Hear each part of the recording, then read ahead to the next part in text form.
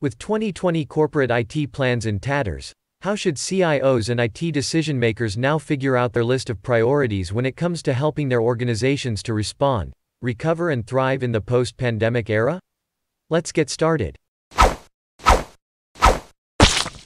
What's up everyone? My name is Joe Feezer and I am the OG, Office Guy. So if you have checked out any of my previous videos, you will know that I have been in the office products industry for over 36 years. A new reality: rebuilding the corporate IT strategy. While most executive leadership teams started 2020 with a good business plan, the COVID-19 pandemic's outbreak in the first quarter has prompted them to reevaluate their priorities for the year and beyond.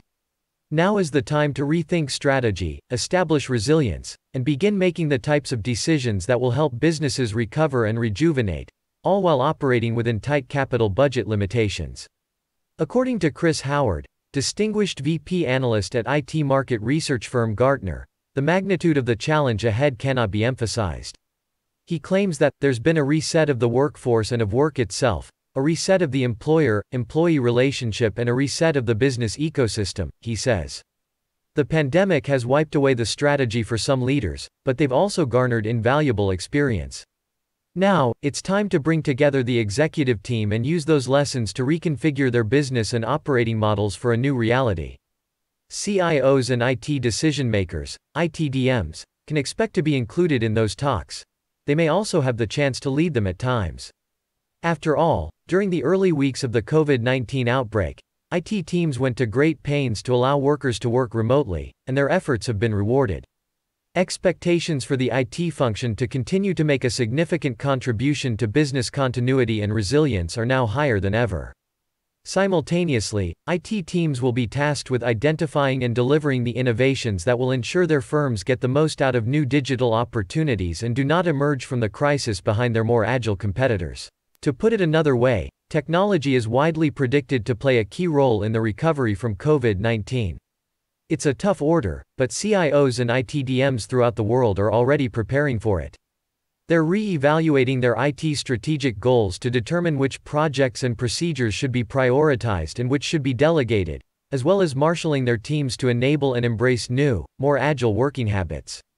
Before we take a look at the 5 strategic priorities for IT leaders, now would be a great time to hit the subscribe button. Also, click on the bell if you would like to be notified when we drop new videos. Thank you for that. In light of this, how should CIOs and ITDMs approach the role of IT strategic planning, formulating creative answers to new challenges and possibilities, at a time when many old plans and certainty have been swept away? The most effective will concentrate on the following areas. We will start with number 1, remote working. As previously said, IT staff did an excellent job of facilitating the project. In the early weeks of the epidemic, there was a widespread move to working from home. The stage is now prepared for widespread hybrid working in the future. Employees who divide their time between home and work as well as elsewhere.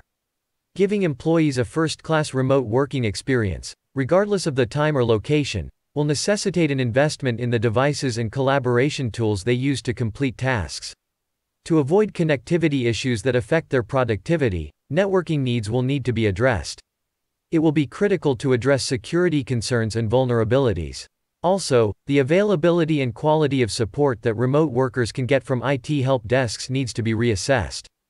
In a recent study of more than 150 CIOs from 10 European nations done by management consultant PwC Strategy, nearly 3/4, 72%, indicated it took less than 3 days to get their organizations functioning from home successfully when COVID-related lockdowns began.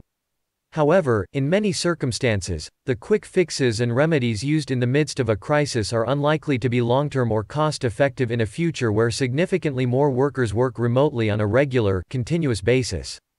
CIOs and ITDMs have a significant opportunity here to figure out the optimal model for remote working in the future. If you need tips on working from home, click the link above to check out my Remote Work Tips 2021 video. Now let's move to number 2 on the list, digital channels. Some of the organizations that have fared the best throughout the COVID-19 crisis are those who already had robust digital channels in place, allowing clients to continue connecting with them during the lockout. Take, for example, U.S. retail giant Target. For its 2020 second quarter, Announced in mid-August, the company posted overall sales growth of 24% year-on-year and a stunning 194% rise in digital sales. Others have rushed to strengthen their digital platforms in the hopes of filling at least some of the void created by the lack of face-to-face interaction with customers. More study on these will be a priority in the future, since COVID-19 appears to be destined to leave an indelible and dramatic impression on consumer behavior and purchasing habits in the long run. To keep internet visitors flowing to those channels, digital marketing activities will certainly need to be reassessed as well. According to Gartner's 2020 CMO Spend Survey, many marketers believe the mass shift to digital and social media will extend into 2021, with nearly two-thirds of brands predicted to increase their digital channel budgets in the next year. It's also worth noting that this isn't simply a problem for B2C, business-to-consumer, stores. For example, financial services organizations have witnessed a significant increase in activity on their digital platforms from both retail and business consumers.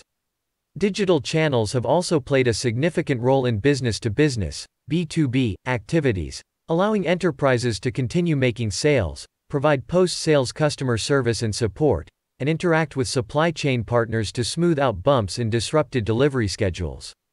Automation and remote monitoring is number 3 on the list. Distancing rules in social situations may be there for a long period. Many industrial locations, from manufacturing floors to power plants, may require fewer personnel, freeing up more space for those who must be present to accomplish critical duties. This will give the already trendy issues of Industry 4.0 and the Internet of Things a boost in 2020. IoT. Staff can monitor and manage assets from a safe distance when these workstations are fitted with smart sensors that report on the status of machinery and other equipment and can receive instructions remotely. Software can automate manufacturing and inspection processes according to pre-programmed rules and policies, and big data analytics technologies like artificial intelligence, AI, can identify and, in many situations, solve performance issues in machinery, so fewer humans may be required. In the context of a crisis like COVID-19, the role of Industry 4.0 becomes even more critical, write the authors of a recent McKinsey report on post-COVID manufacturing operations. Players utilizing digital solutions are better positioned to weather the storm, having moved faster and further than their peers during the crisis. As companies think about restoring operations and building the muscle to deal with future crises, using digital technologies will be top of mind for many. CIOs and ITDMs have long collaborated closely with engineering teams on Industry 4.0 focused transformation projects at industrial enterprises throughout the world. They are likely to be given with further opportunities to improve their strategic contribution in the post-COVID era. Let's discuss upgrades, which is number 4 on the list. When the pandemic initially broke out, many IT projects and budgets were placed on hold, allowing teams to focus on more critical issues.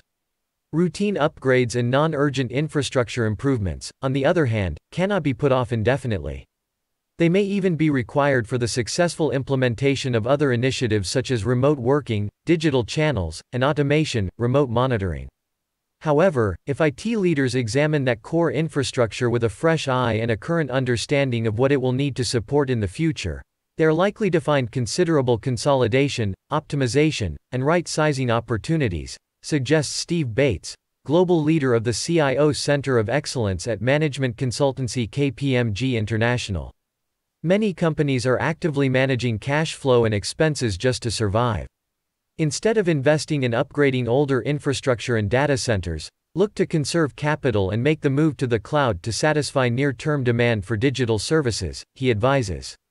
In the hunt for the infrastructure hurdles that slow an organization down and cost it money, there should be no shortage of areas to target.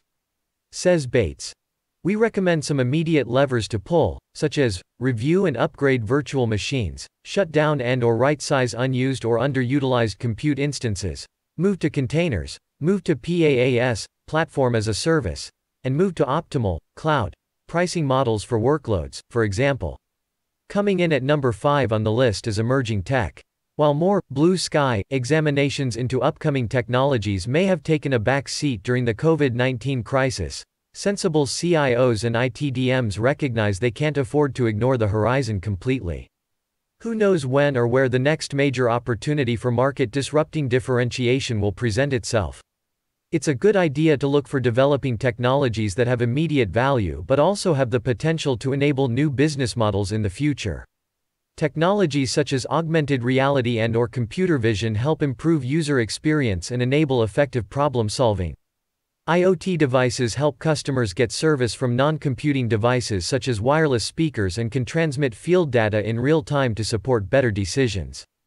Wireless tags and sensors can be used for asset tracking and field monitoring, write the authors of a recent Gartner report, Coronavirus Outbreak, Short and Long-Term Actions for CIOs.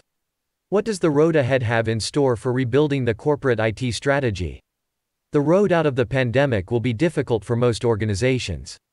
There will be bumps in the road and detours along the way, but CIOs and ITDMs have a lot to contribute when it comes to charting a safe and effective path.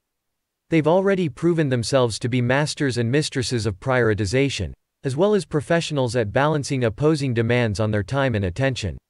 On the road ahead, those talents will be put to the test, and keeping a close watch on the to-do list will be necessary.